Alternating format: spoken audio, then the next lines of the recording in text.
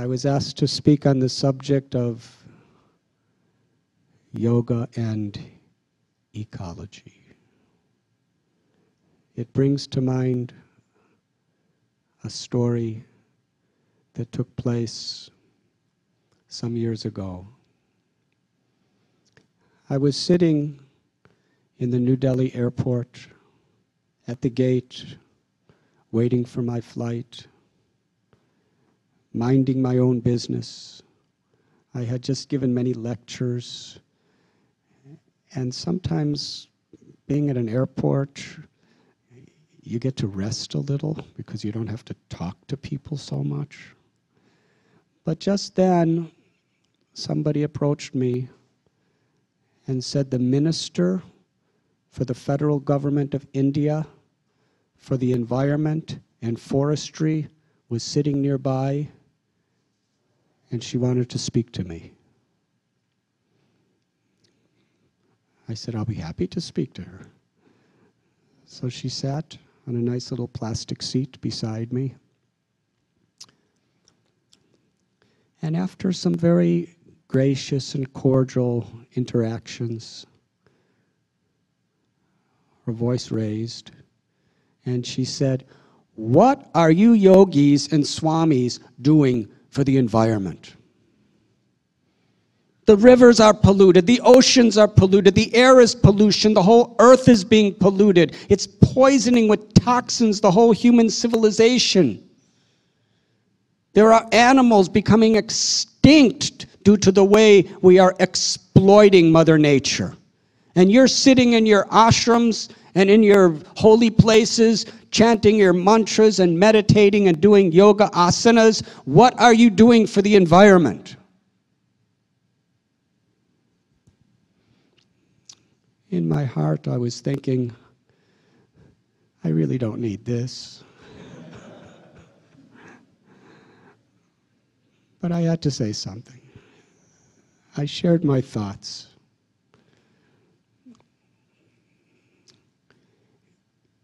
If there is a disease in the blood of a person's body, it may have the symptoms of boils. Now, it is important to treat the boils by putting compress or salve. But at the same time, we should address treating the root cause of the problem. Otherwise, you keep curing one boil after another boil after another boil, but they keep growing again and again and again unless we address the disease in the blood.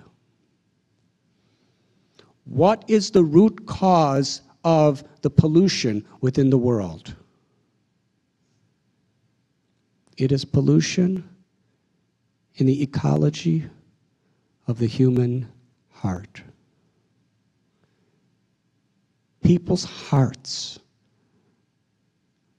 are polluted by toxic greed and egotism. Greed intoxicates.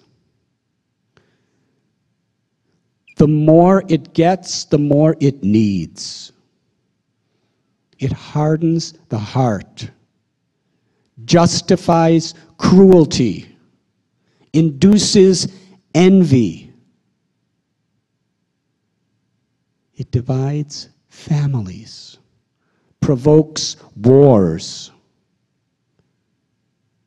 And greed blinds us of our real self-interest.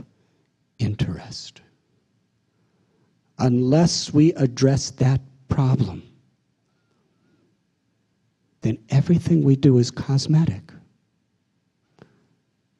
Whatever change we make in the outward world only has sustainability to the degree that those changes are paralleled within our hearts. Yoga is the science of cleansing the heart and tasting the joy of living in harmony with God, with all other living beings, and with nature.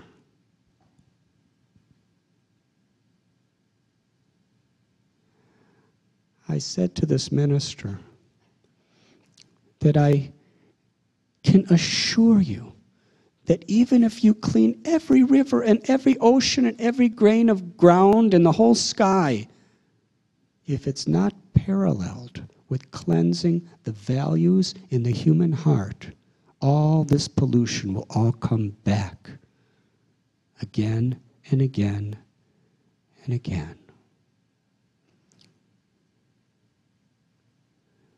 When she heard this, she was actually very happy. She said, yes, we should work together. Yoga is about establishing character in people's hearts. Real character is the willingness to make personal sacrifices for a higher ideal. Willingness to embrace those ideals that we hold sacred, even in the face of temptation or fear. Yoga is meant to bring about from within our own hearts genuine compassion for the well-being of other living beings. This is the greatest need in human society. There's a law of economics, an environmental law of economics, that what we take, we must return. And what we return is what is going to come back to us. So we are taking so much good from Mother Earth, and we are returning with toxic waste. And therefore, eventually, what is returned is toxic poison to us. We must take responsibility.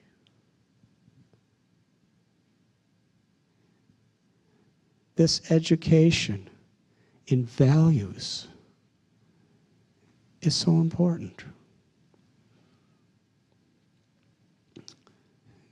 Mahatma Gandhi, he once said that the earth can provide all the needs for everyone,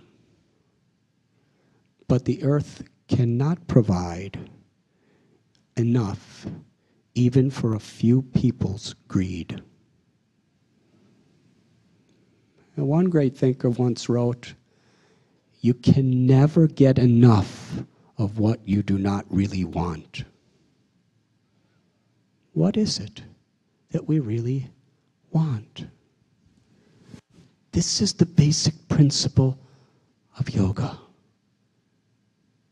Anandamayo Vyashat, the Brahma Sutra says, everyone is by nature looking for pleasure. The Bhagavad Gita tells why. We have this body. The body is like a vehicle in which we are perceiving the world. We're seeing through our eyes, hearing through our ears, tasting through our tongue, feeling through our flesh, smelling through our nose, thinking through our brain, loving through our heart. But who am I? The body's changing. At one time, we were little seeds in the womb of our mother. And then a little head formed, and fingers started forming, and feet and toes started forming, and then lungs and heart and kidneys and gallbladder, everything starts forming.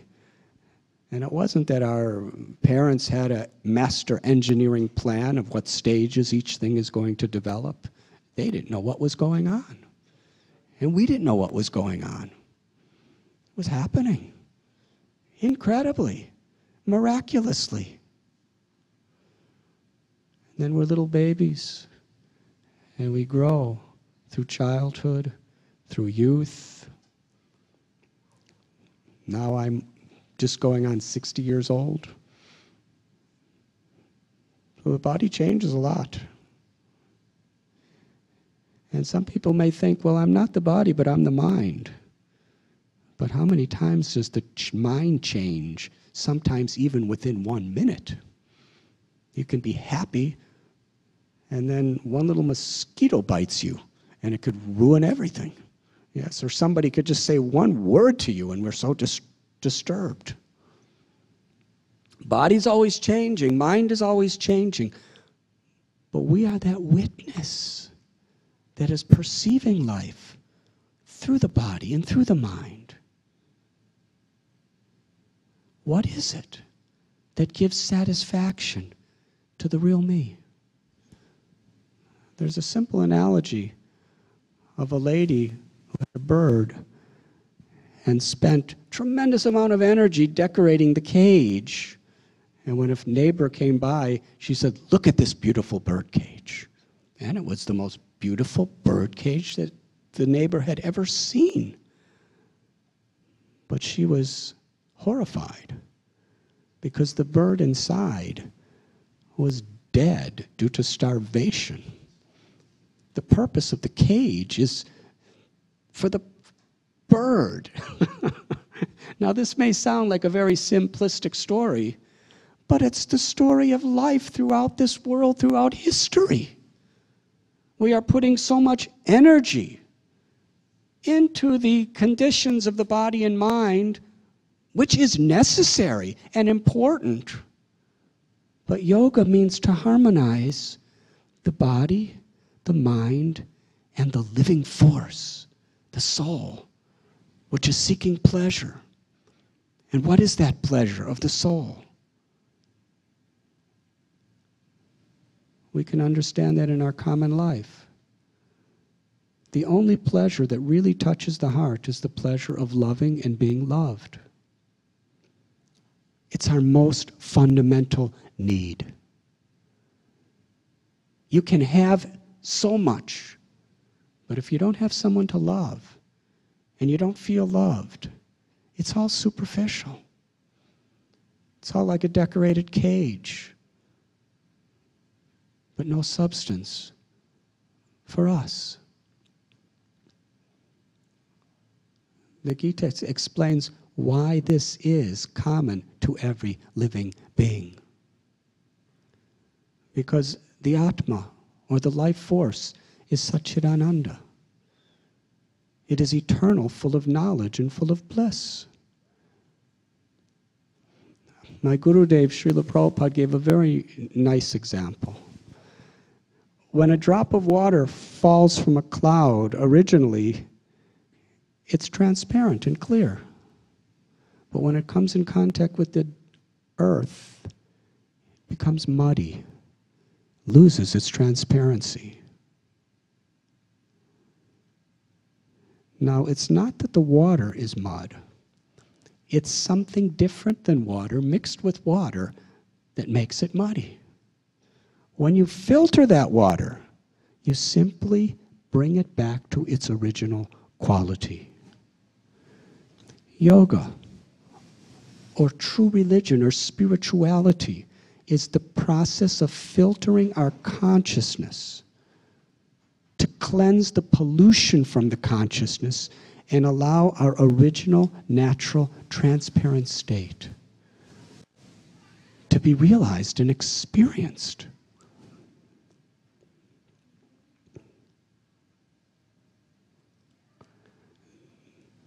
There is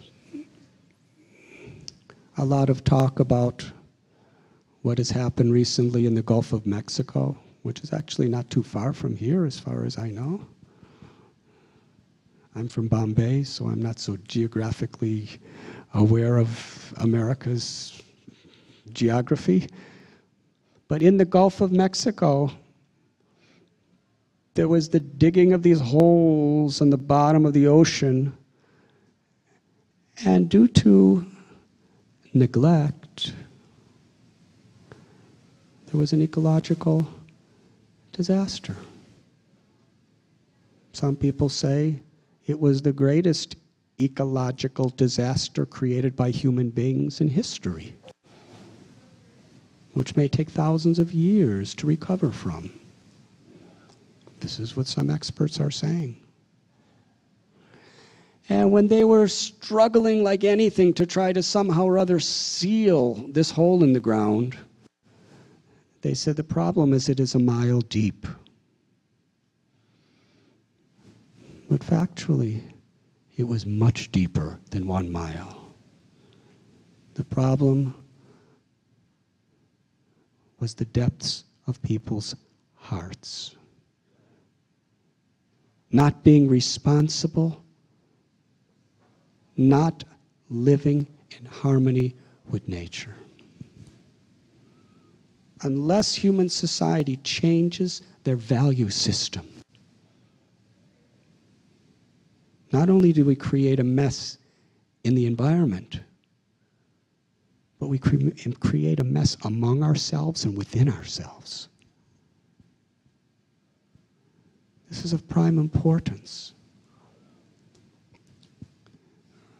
Education comes from the word educare, which means to bring out what is within. Religion comes from the Latin word religio, which means to bind one back to one's own essence.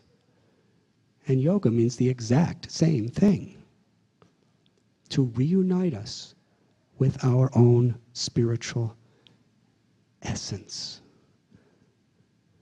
When we realize our own divinity and our relationship in that divinity, our relationship with nature and our relationship with other living beings.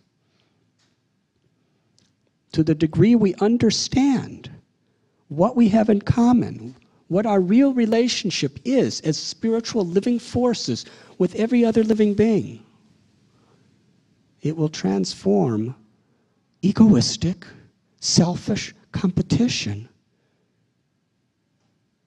into cooperation, where we have a common cause, we have a common purpose, because we're related. Yoga means this, harmonizing through relationships.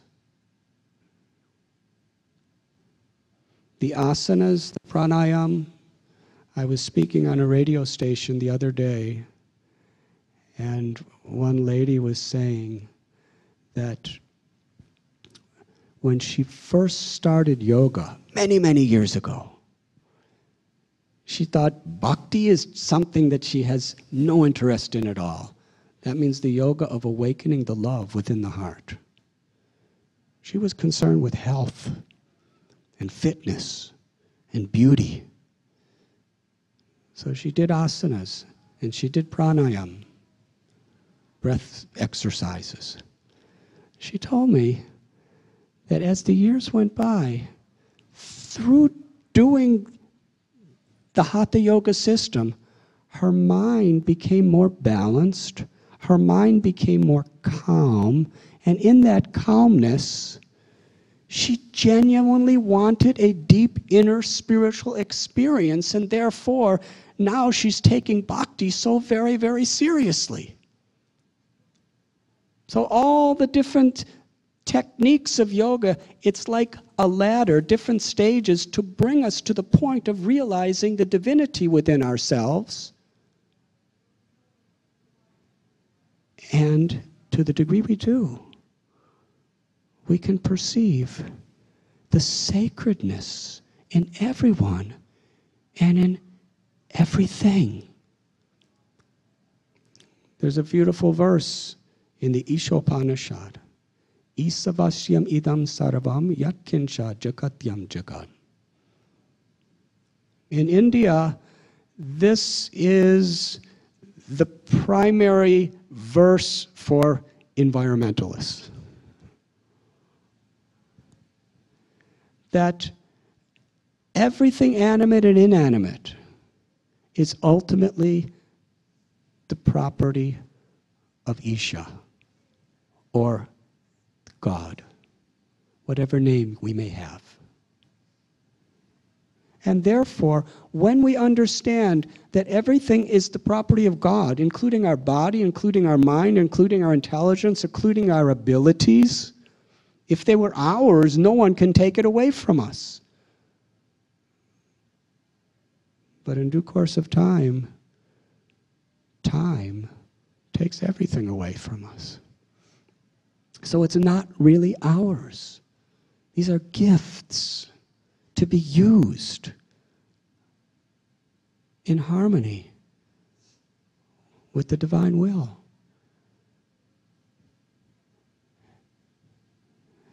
There's a beautiful verse I once read in the Bhagavad Gita. The first time I heard this, I was thinking, yes, that's it. This is what I consider to be what the world really needs to understand and what I really want to live by. May I tell you the verse? Vidyavanaya sampani brahmani gavihastini suni chaiva swapakecha pandita samadarshana. Real wisdom, real knowledge, according to the Gita and the great sages, is not about getting a BA, MA, or a PhD. It's not about having political power. Real knowledge, real success in life is seeing every living being with equal vision. Whether one is man or woman, black or brown or yellow or red or white in color. Whether one is Eastern or Western, of any nationality, rich or poor, old or young. Whether one is a human or an elephant or a cow or a dog or a cat or a lizard. Wherever there's life, there's a spark of God. Wherever there's life, there is a spark of divinity. To see that divinity, to honor that divinity as sacred, that is real wisdom. There's a beautiful verse, Sarve Bhavantu Sukhena. It's said in many, many different types of rituals in the yoga community. The translation is, let all beings be happy.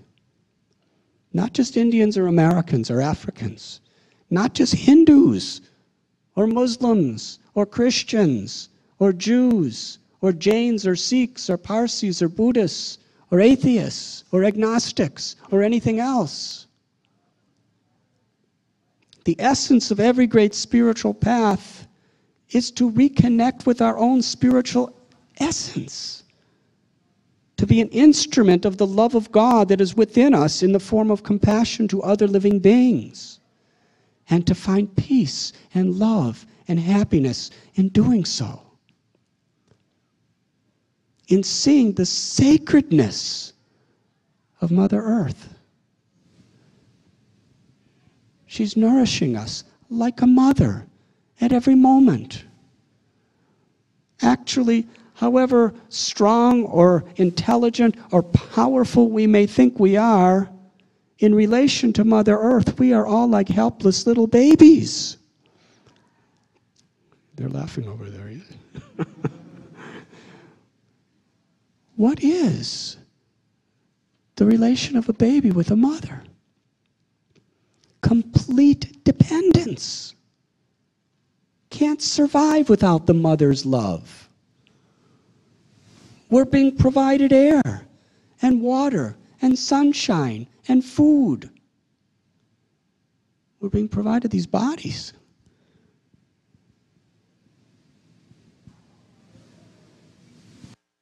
To honor those gifts means to respect Mother Earth. Today, in many places in the world, for one truckload of food we take from the earth, we return 30 truckloads of toxic waste. These are realities. The environmental problem is simply a manifestation of the problem within people's hearts.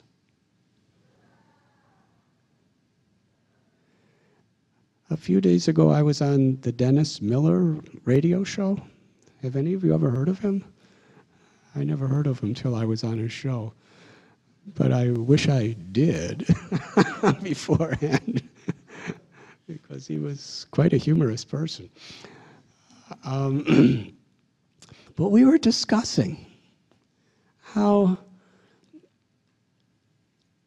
according to what frequency a person tunes into, one is going to access certain vibrations, certain energies. If one tunes into a particular channel on the radio, he'll get news from Washington, D.C. Another station will be a comedy show where everybody's laughing, like Next Door. Another station will be the Dallas Cowboys playing a football game with somebody else. Another station will be the Dennis Miller show, where he's talking to a Swami today. So what we tune into, we're going to connect with a particular energy. And that's that's the sound, that's the experience we're going to have. Now, there are so many energies, because factually everyone is like an antenna. What our consciousness is, our actions, our words, our thoughts, we are emitting certain energies throughout the universe. There's the energies of collective envy, collective greed, collective egotism, collective piety, collective anxiety, collective depression. There's a lot of this. It's not that it's just within us. What's within us is coming out. What are we going to connect to? According to what we focus. According to what we focus on, we're going to access that. Spiritual life or yoga is about tuning in to the divinity that is within our hearts and that is everywhere. Transforming arrogance into humility. Transforming greed into generosity. Transforming hatred into love. Anxiety into contentment. Anger into compassion. One saintly lady once told me that the definition of love is everlasting forgiveness. When we actually connect to the own divinity within ourselves and everyone, that is our nature. So these mantras, or prayers, or true rituals, they're only so good as they help to tune us into the divinity of God's grace within our hearts. To access that and be a transmitter of that in our own lives. And there's no greater joy.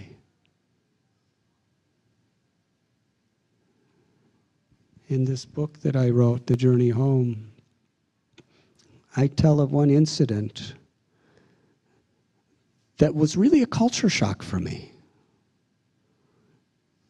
I was hitchhiking from London to India. It was in Greece that the decision was made to go to India. But from London to India took about 6 months because I really had no money. I was in a place called Kandahar, Afghanistan, which is in the news a lot these days.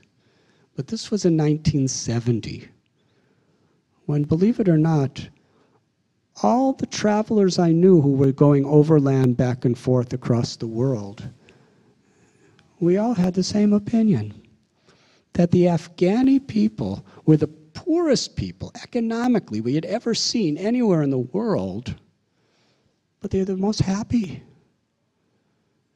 very hospitable, very kind. Of course, they smoked a lot of hashish, but besides that, they were very open,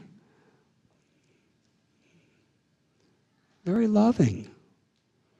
Somehow or other, due to political invasions and all sorts of political reactions, everything changed over time. But while I was there, I was sitting in a little tea stall. The tea stall was just a very dilapidated shack with no tables or chairs or floor. It was just an earthen ground that we all squatted on. There was about 5 or 6 of us in a little tiny place that was just lit by a lantern. It was night. And they gave each of us a little cup of tea. It was a transparent glass. They don't put milk in their tea. They just have this tea with a little cube of sugar melting in the bottom of it. So we were all drinking our tea. Someone invited me and gave me free tea. Then this boy came in. At the time, I was 19 years old. This boy was probably 16. Materially, he was the most depressive thing I've ever seen. He was skinny due to hunger. He was obviously totally illiterate. He was wearing soiled, ripped up rags for clothes. But the most horrible thing was his eyes. They were blind, swollen, disfigured, and there was nothing covering them. My heart quaked seeing this boy's eyes. He carried a single branch from a tree. On one end, he had nailed a little tin can, and then he had a piece of wire strung across it and nailed to the other end. And that was his musical instrument. He started thumping this instrument. It was nothing like a guitar or a sitar. It was just bong, bong, bong, bong, bong, like that. I don't think he couldn't, it was only one note and he couldn't tune it because it was nailed. But as he plunked this piece of wire on this branch, he started to sing. He was singing a devotional song to God. And as he was singing, he became so emotional. His face lit up. There was a smile on his lips that was so spontaneous and so genuine, so real. He sang the joys of his heart, the joys of his love for God. And all of us sat for about a half hour, 40 minutes, totally mesmerized. And I remember thinking, this is the happiest person I've ever seen in my life. And it's not supposed to be like this. The way I was raised is you go to college, you get a job, you make a lot of money, you have a good position in society, you have a healthy body, and you'll be happy. Money, influence, health will make you happy. This boy has absolutely none of that, and he's happier than anybody I've seen with all of it. It was a culture shock. I had to really stop and think, what is real happiness? If it doesn't come from within, it's not there. Happiness is a state of the heart. It's not a state of what we accumulate externally.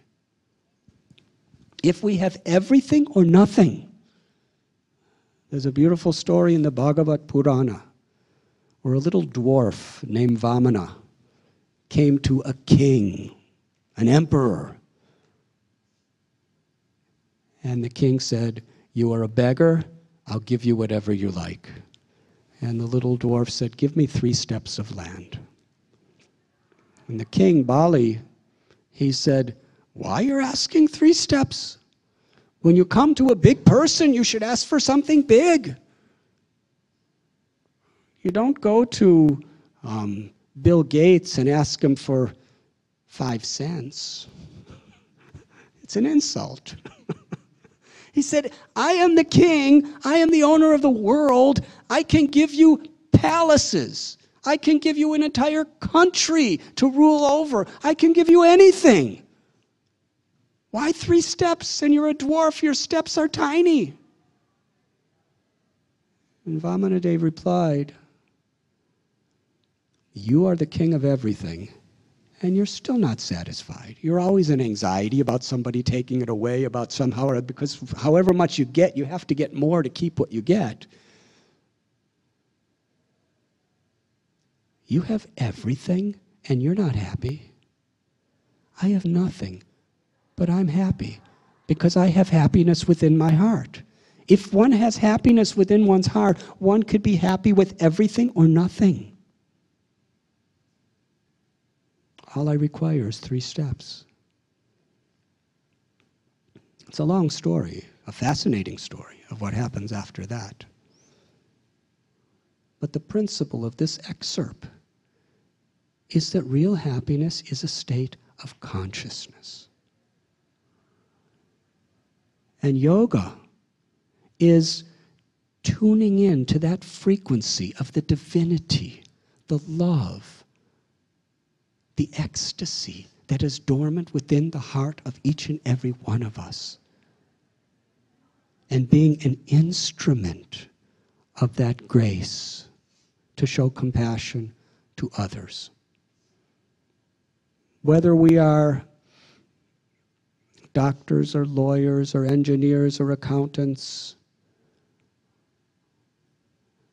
Can I tell you one more story? It was in Bombay. Some years ago, Advaita Chandra was around at that time in Bombay. I was giving a lecture in a college for accountants. Chartered accountants and certified accountants. There was an auditorium, there was about 400 accounting students in that college. I gave a lecture.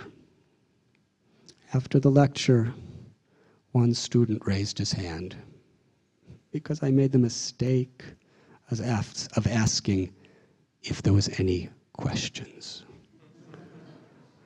Now, one thing I have experienced is asking for questions in a college or university is subjecting yourself to anything, especially in India. So this boy stood up, and he stood up with a grandeur of confidence. And everyone in the room kind of went, ooh. I understood. He was known as a very charismatic leader of that college. Everyone's eyes was glued to him. He started yelling at me. He said, "Everything you said is useless and a waste of our time. I reject it all. What if everyone in the world became a Swami like you? Who would do the farming? Who would do the banking? Who would do the trading? Who would help us with our medical needs? Therefore, whatever you say is useless. When he said that, there was an uproar of applause and cheering. He got a standing ovation. And then a couple minutes later, when everyone calmed down, they all looked at me. What is your reply, Swami? Would you like to know? I said, what if everyone in the world became an accountant like you? Who would do the farming? Who would do the banking? Who would rule the countries? Who would do the trading? Who would do take care of the medical needs of everyone? In fact, my friend, if everyone in the world became an accountant like you, the entire world would be unemployed because no one would need an accountant.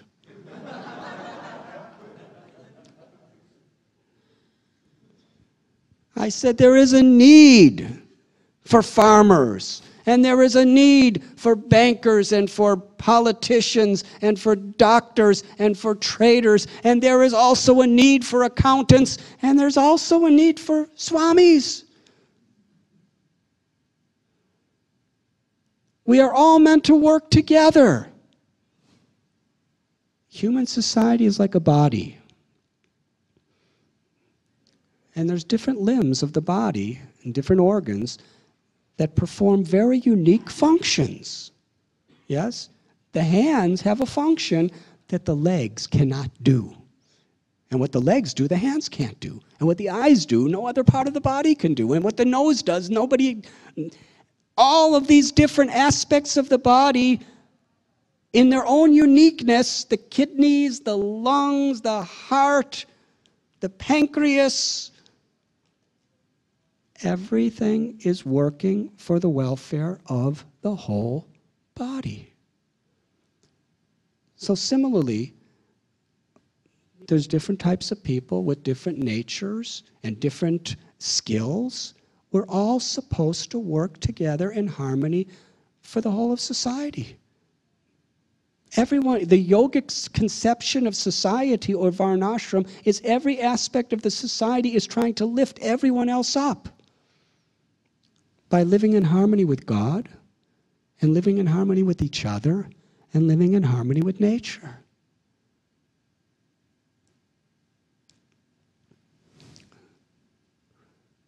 Mahatma Gandhi said that we should try to be the change that we want to see in the world. And that can also be extended. We should try to be the change that we want to see in other people. It's easy to criticize, but it does nothing for anyone. Real heroism is not just criticizing or finding faults. Real heroism is being the ideal that we expect the world and others should be.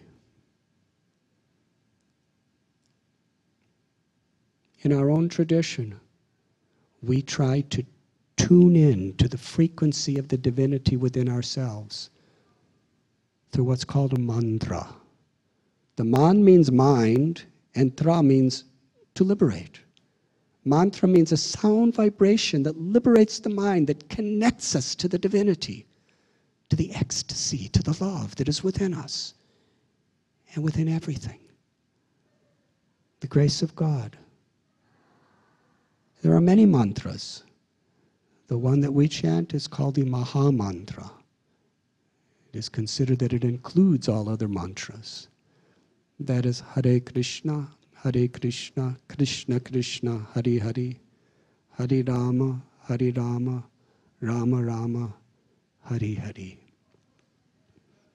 Krishna is a name of God which means all sweet, all beautiful, all attractive, all loving. Rama is a name of God which means when we connect to Him, we derive the ultimate pleasure. Param dristvani vartate. a pleasure that is beyond the ever-changing circumstances of this world. On the surface of a river, during a stormy day, the waves could be very tumultuous.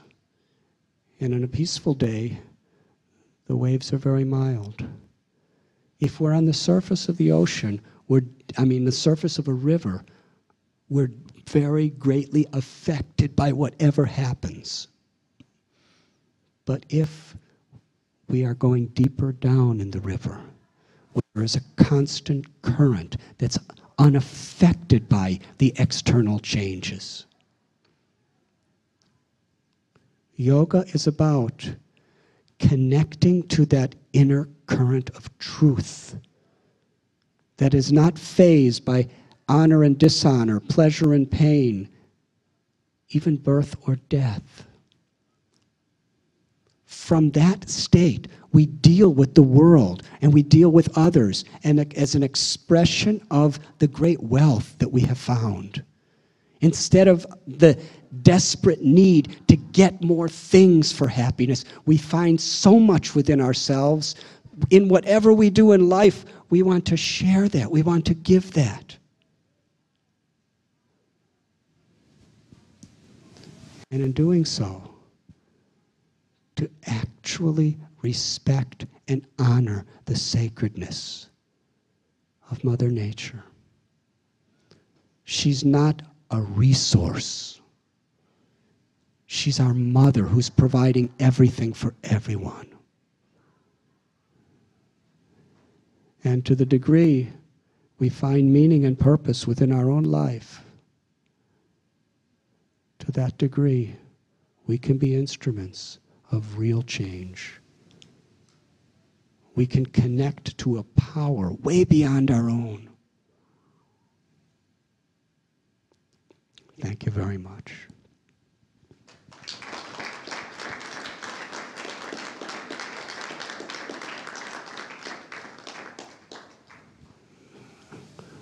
I dare to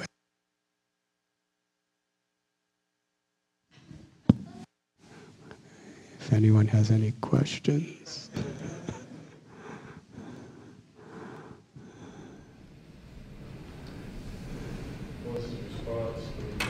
Oh, what was his response? I have to confess to all of you, although I'm very shy to do so. When I gave that answer, the entire room roared and gave me a louder, longer standing ovation than they gave him.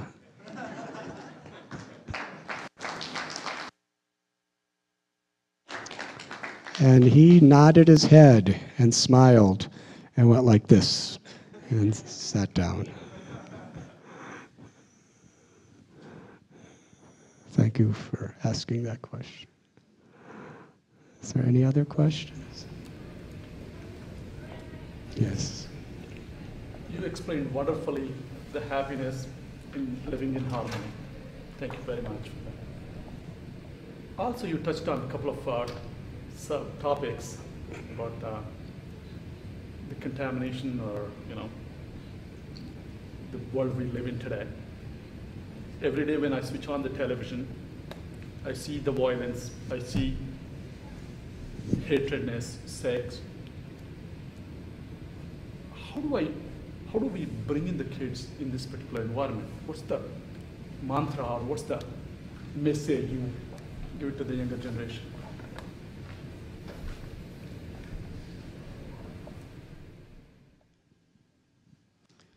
The most important thing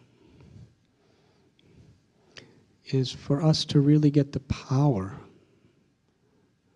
to genuinely enlighten another person. We have to ourselves connect to that grace within. It's very important. Our Guru Srila Prabhupada, he said, when we're chanting this mantra, we're connecting. And simultaneously, we want to share this information with other people. education is so important. A real culture is one that educates its members in universal spiritual and moral values.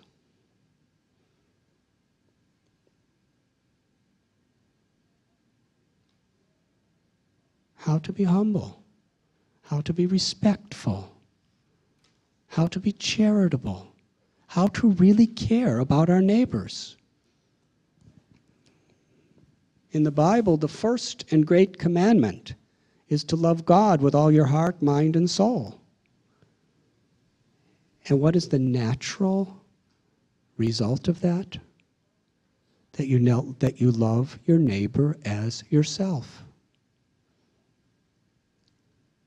When you love God, you'll see that every living being is my neighbor. Everyone. All classifications of human society and all species of life. And the trees and the plants. And Mother Earth and all of her resources are our neighbors. We should learn to be grateful, to be respectful, and to love. That is culture. That is real humanity. This should be the foundation of education. And on the basis of these values, we should build upon that foundation whatever our career may be. Whether we're in the stock exchange, or whether we're lawyers, or politicians, or in industry or business.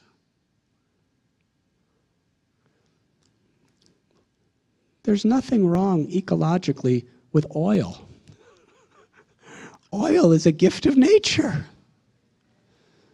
The problem is when we exploit it without concern for Mother Earth and use it in such a way that's polluting for the purpose of greed. Then it becomes a problem. Everything in this world is beautiful and sacred if we honor human values. And this is all important. And if we live by these values and make it a priority in our life to build on that foundation, whatever our career may be, then we're making a difference.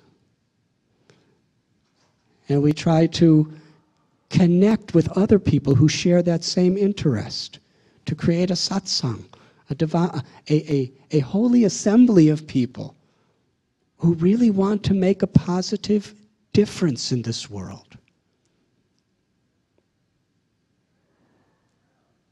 And whether we do a little or whether we do a lot is not really what's important.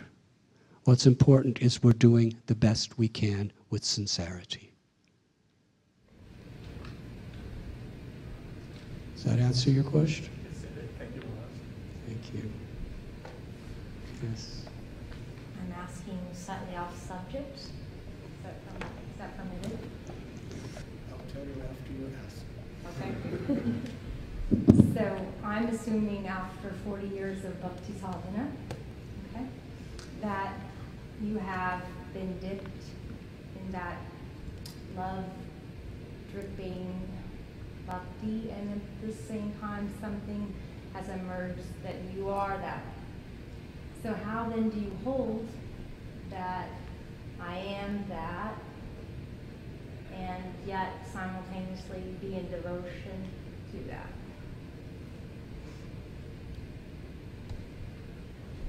In bhakti, our goal is to be the servant of the servant of the servant of the Lord, forever, in love.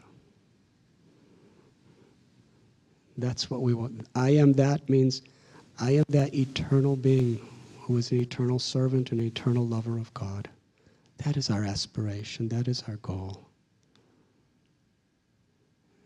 And in being an eternal servant of God, we become the instrument to be an eternal servant of every living being. Because everyone's a part of God. And to the degree we become purified through yoga or through bhakti, we actually serve with real love, with real compassion. Does that answer your question? Little, but it's fine. I'll sit with it. We don't believe that we become God in all respects. God is God. God never falls into illusion. God never falls into ignorance. God never falls under the false ego. We are parts of God. We are God in quality. Satchidananda. The example is the sun and the sun rays. The sun planet is full of light and heat. And every sun ray is identical because it's full of light and heat. But the difference between the sun ray and the sun planet is we are little parts, and the sun planet is the source of all of us. And we're all the sun rays have a relationship because of our relationship with the sun planet. So we believe that the perfection of life is not to be God, but to love God. And in loving God, to actually love each other. And in that love is to see.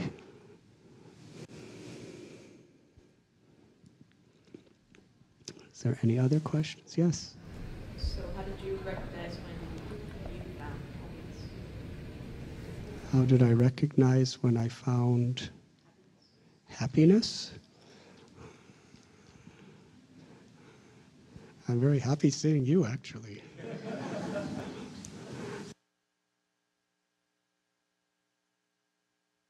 Whole book, Journey Home. But I was seeking meaning and fulfillment in life. I was a teenager in the 1960s, which was an extremely tumultuous period in American history. There was practically a war between generations.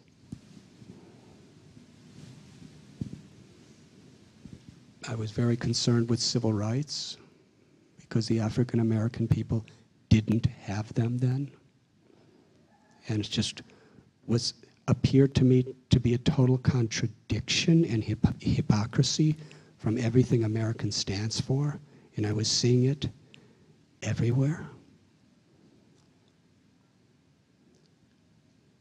And the Vietnam War was raging, and people were getting killed for something they didn't believe in, and they were forced to go.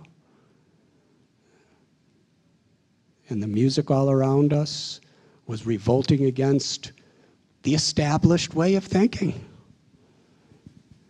And here I was, just a little guy trying to grow up, seeing all this stuff being influenced and invaded by all directions, by all these apparent contradictions, and this whole energy toward revolution. And I joined the counterculture because I wanted to see a change. Didn't make sense. But as time went on, I saw that the counterculture had the same problems as what they were revolting against, just in a different package.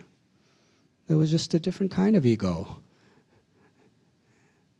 and a different type of way of judging others. And gradually I came to the conclusion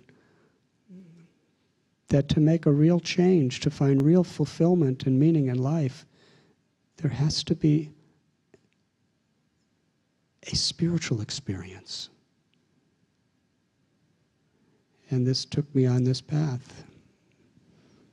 And I studied various religions under many teachers. And ultimately, when I met my guru, Srila Prabhupada, in the path of bhakti, in my own life I found the universal essence within all. And here was a person who was really a living example of real compassion and real wisdom, with such a beautiful conception of God and such a beautiful unifying philosophy that sees every living soul as equal. And I tried chanting this mantra, and I actually felt in my own life that tuning in to the frequency of grace within me. And gradually, I dedicated myself to sharing this great gift. Does that answer your question?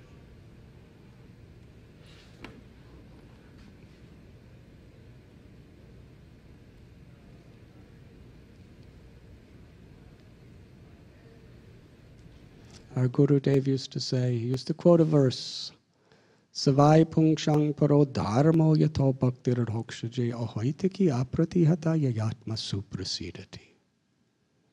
The supreme religion, the supreme yoga, the supreme occupation for all humanity is to connect to that love of God within ourselves and be an instrument of that love. To the degree our love is unmotivated by any selfish interest and uninterrupted by any circumstances, to that degree our love actually gives real satisfaction to the heart. That real spirituality is not about being a Hindu or a Muslim or a Jew or a Christian or a Buddhist or a Jain or a Sikh or a Zoroastrian or anything else. Real spirituality is to love God and to be an instrument of compassion with character and values. And wherever we find that, we understand that's it.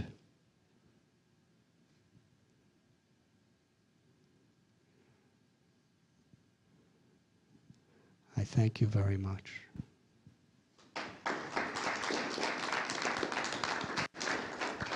Did everyone hear the question? Can you say it very loud because you're so soft and sweet-natured that nobody can even hear you? I was wondering what the practical application of all the things you spoke of, respecting Mother Nature and taking care of the environment, how can we practically follow those principles as well as following a path of yoga or spiritualism? When we understand that Mother Nature or Earth, Bhumi, is actually within this material existence, the feminine aspect of God, by honoring, not exploiting, but honoring and respecting, that's a very integral, serious part of our spiritual path. That's how we love God. It's a part of how we love God, how we honor and respect other living beings, and how we honor and respect Mother Earth and all of her resources. So we should all be conscious. As an act of devotion, as an expression of gratitude and love from the heart, we should live in such a way that as far as possible we make choices that are sustainable for our environment. You see, the real changes that are going to come out is when individuals make these choices.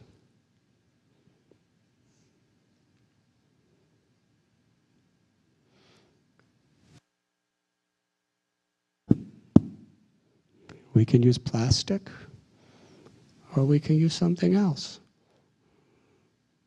Plastic pollutes forever. It can't be absorbed unless it's recycled. We make choices, and this actually gives us a sense of character and integrity when we make choices that are sustainable and ecologically respectful. We can choose to use recycled things instead of just keep wasting more and more and more and more things.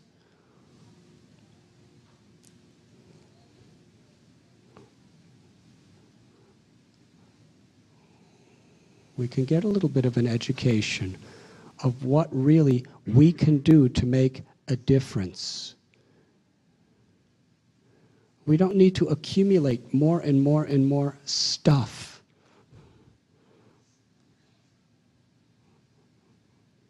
What we need to do is have a meaningful purpose of what we use our stuff for. I was once at a very wealthy person's house, and in the basement, they had literally tens and thousands of dollars of entertainment and toys for their son. They had computer games, and they had pinball machines, and they had these electrical arcade type of games, and they had every game you could think of and every type of toy you could think of. It was a huge basement. And I saw the boy was always in an anxiety. He always wanted something else and something else and something else and something else. And a couple days later, I was with one family. They didn't have much of anything. And I saw their little son, the same age, totally blissful and content, playing with an avocado seed.